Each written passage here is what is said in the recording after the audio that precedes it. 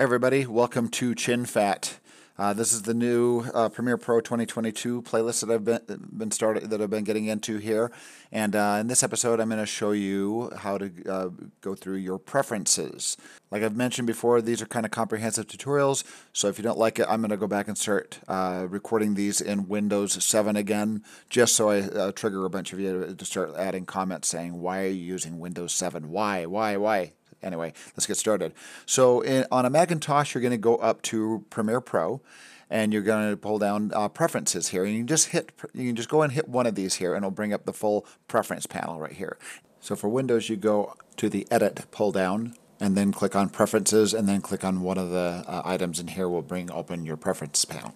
So it's just located in a slightly different spot because Macs always have this the name of the software here, and the preferences are usually located there, and on a PC they're usually under Edit, and they don't have this little Premiere Pro tab or the software tab that is sitting up here. Now I'm just going to go through and show you the preferences that I like. I mean, there's a ton of preferences under here, and some of these you just have to experiment with, but I'm going to go under and show you some of the settings that I like to have set up under the preferences here. Under the General tab, they have some things that I think that used to be necessary. They used to have it different here. When you double clicked on a bin, it opened it up in a free floating window right here. That was the default setting, and they've changed that since. So I used to go under and do a couple little changes in here. They've kind of set this up to where it's way more intuitive, and you don't and the preferences they have, the way they've set these preferences here, I think are the way most people like them. That's why they updated this to fit those preferences. So the General tab, I don't even touch anymore. Appearance is kind of nice because you can go under, depending on, Premiere Pro used to be really a lot lighter, where it kind of looked like this. Actually, it was almost like white before, kind of this whitish and grayish theme. But now the default is darker, which makes a lot more sense. When you're editing, you want to be able to see the picture. So once again, they fixed some of these things where you don't necessarily have to do a lot of changes here. They have these highlight colors for text and for the focus indicators, whatever window is selected, which we're going to show you here.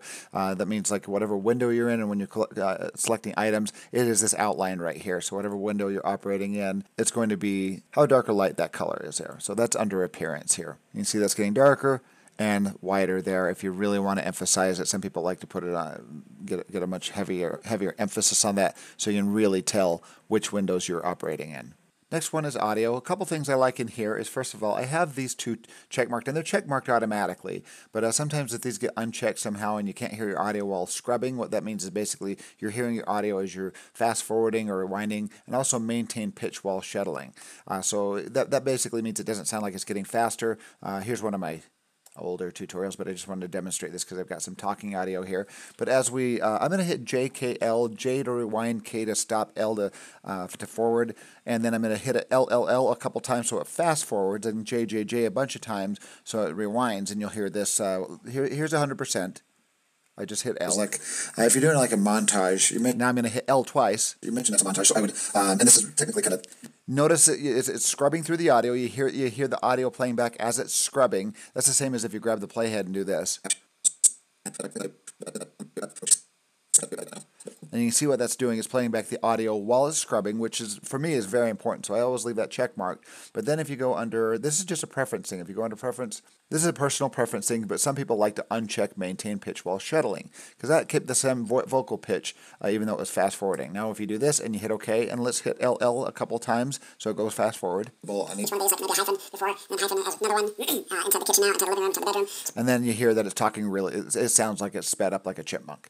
So some people prefer that. I prefer it to maintain the pitch so you can really tell which words are being said. So I usually just leave that check mark. But some people prefer to have that on the fast forward chipmunk speed. So audio hardware. If you have a different audio device, Premiere Pro has gotten really smart in the last few years, where they finally added this system default. If you keep it on system default, wherever you go to your system default inside of Windows or on a Mac, if you go up to your audio devices here, if you have a hardware audio device that sends it out to 5.1 surround sound speakers, or even just stereo, so a nice stereo speaker system, you can go up and change the hardware, and then this will automatically follow your system default. Whatever you choose up here, Premiere Pro automatically changes. You used to have to go into here and change it when you changed your system default, you would have to go into here and tell it what audio hardware device to go to. But you can do the same thing even if this is on your speakers, so you have your regular audio pumping through your speakers, but your regular audio from like your browser and other devices. But if you want to listen to your edit in a headphones, you can go and change this to your headphones,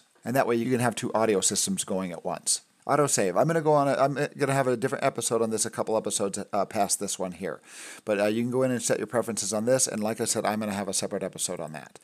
Capture is kind of obsolete because unless you're using, if you're using tape to capture, so if you have some old devices that you're trying to capture, I probably ought to do an episode on that because a lot of people will have tapes from old cameras and stuff like that that they need to capture and incorporate into new projects. So at some point, I'll probably do a new episode on that. Collaboration deals with team projects. I'm going to deal with that in a future episode. Not going to do that right now. Control surface. If you have a special keyboard or a control surface that you're playing back with using to play back with Premiere, this is where you add your device. Device control deals with capturing tape, and it deals with two different types of digital formats, DV and HDV. If you have an analog source like a VHS deck, you still have to have a digital deck that will convert it to a digital signal. And there are some devices on the market that do that. You can purchase a VHS deck that actually has a FireWire output. Next is the Media tab. The one thing I like to change in here is default media scaling here. This I'm going to have in another episode coming up here soon, but the scale to frame size and set to frame size are two different items here. When you bring footage in, if you have something that let's say is 1920 by 1080, which is HD, and then you bring in some 4K footage and say that footage is too large for your timeline, for the timeline that you're working in, I like when you import it, it puts a little check mark on scale to frame size. That way it brings your footage down to meet the size, or scales up the footage to meet the size of your timeline settings. So any media that you import, it will automatically scale it to fit the timeline that you're working within. And like I said, I'll have that in a future episode. Skipping down to media cache. Whenever you import media into Premiere Pro, it does things like creates audio waveforms, as you see down here, and it builds that information onto a cache file. That cache file tells Premiere Pro how to build those audio waveforms. So if you move from one computer to the next, you don't have to rebuild those things. Now this is something I kind of wish they'd change because right now it's got the media cache files. They're being saved in a folder on your actual computer. If you have an external drive and you move from one computer to the next, oftentimes you want to bring those files with you so it doesn't have to rebuild those. And if you have a really big project, it can sometimes take up to 10-15 minutes to rebuild all those audio files if you've got a very large amount of media. So what I like to do, and this is not necessary unless you're going to be switching computers, but I like to hit browse and save those cache files onto my current hard drive that I'm working on. So if I have this hard drive here, I hit this, click on that, I click the hard drive that I'm working on, and I can save it here. And you can even save it in a specific folder so it's specific to a project, but then you have to be very conscious of that whenever you start a new project. And I also put the media database onto the same location as well, onto that hard drive. That is if I'm switching from computer to computer. If I'm not, then I just leave that the same. Playback. This is nice here as well. If you're working on a dual monitor system, which I am right now, you can check mark and tell it to go full screen, tell your video to go full screen to your secondary monitor. So if I'm just working on this single monitor here, I can click Preferences, Playback, and I can check mark my secondary monitor, which is my monitor to my left, and I can hit OK. And then if you have hardware that sends it out to a dedicated monitor, you can do that as well through something like Blackmagic Playback if you have the hardware. So now I'm recording this with my phone. You can see that I'm going to check mark this monitor, hit OK, and now it has moved my playback over to my Macintosh here.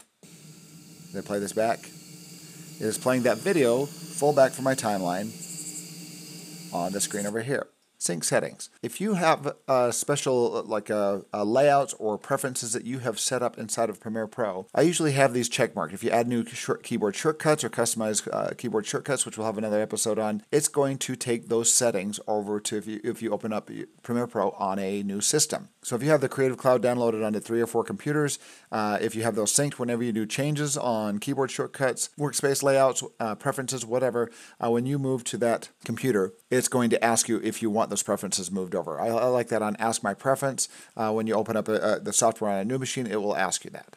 and it will have it synced in the cloud. Under timeline, it has transition duration for your default video transition and audio transitions here. I usually like those. If you're doing like a video where you want them, if you're doing like a music video and you want the video transition to be maybe 60 frames, which is maybe 2 seconds, depending on what your frame rate is, rather than 1 second long when you're adding a whole bunch of dissolves and you're going from shot to shot to shot and you just want them all to be like 2 seconds, you can come in here and set those up.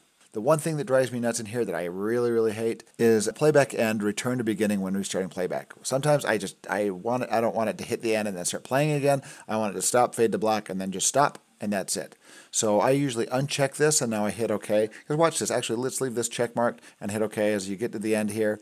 As it gets to the end here, and if you hit your spacebar again, it hops to the beginning, and it goes and starts playing through the beginning of the movie there. So I do not like that, because sometimes if I'm editing at the end, and I unintentionally hit the spacebar to playback, and it's at the end, it gets to the beginning, then I have to go find the ending of my timeline again. Little nitpicky thing, but that's the way I like it. And this is another thing that drives me nuts right here, so let's uncheck that one, is play after rendering previews. Because sometimes if you have like some red portions in your timeline that you need to play back that needs to render, so it renders it to green, you do that by hitting the return key. And when it renders those things, it hops to the beginning and starts playing from the beginning, which does not make a lick of sense to me. So I will uncheck play after rendering previews, so when you render, it will just stay right there and won't go to the beginning and start playing. Because sometimes I go away from my computer and let it render, and then when I come back, my computer's been playing for like 5 minutes, and I can't stand that. So anyway, and those are kind of the setup items that I like to go through on preferences whenever I start on a new machine. If my settings haven't been synced, those are the things I like to go in and change to get set up for editing. All right, well, thanks for watching. If you have any questions, let me know.